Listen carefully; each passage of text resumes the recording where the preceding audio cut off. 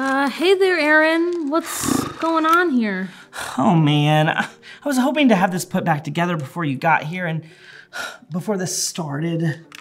Well, I hate to tell you, but we already did start. And I gotta ask, why'd you try and start frantically putting this thing together right at this moment?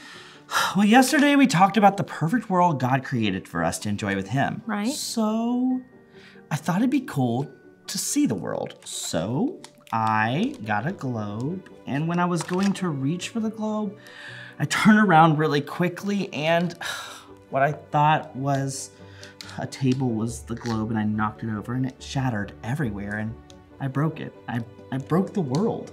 Oh, no. I'm sorry to hear that, Aaron, but now that I think of it, it's actually better for today that you broke it and you tried to fix it, but you couldn't. Oh, I think you're right. Let's tell them how. Okay, so yesterday we spent time at the very beginning of the world, the perfect world God created from nothing. We saw His power and His love at work in His creation, especially in the people He created to enjoy this perfect world with Him. Exactly, but that was just the beginning of this epic saga. Into this beautiful perfection came God's enemy, one not as powerful as God, but who hated everything God loved. And with this enemy entered temptation. Temptation for the people God created to doubt their very creator and listen to the voice of His enemy rather than His own.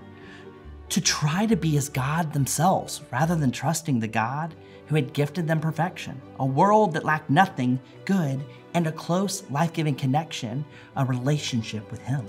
Yeah, and at this crucial moment, the people chose not to trust, love, or obey God. They chose to turn away from Him instead. And with this choice, something called sin entered the world and broke that perfection. Because people turned away from God, not only was the perfect world no longer perfect, that special connection people were created to have with God was broken. And there was no way any people ever could mend what was broken. So our second truth, the second part of this story is, then we turned away and broke what only God could mend. The first people aren't the only ones who ever dealt with sin. Every person ever born has sinned, thought, said, or done something that goes against God's perfect plan and design. Right, we're all created to have that special connection with the God who created us. But only God could mend or fix that broken connection. That doesn't seem like the most awesome part of the story, right? It's really kind of sad. It is, but it's not hopeless. Think about the last part of that truth, what only God could mend. That means that God, in His power and His love, could fix what was broken.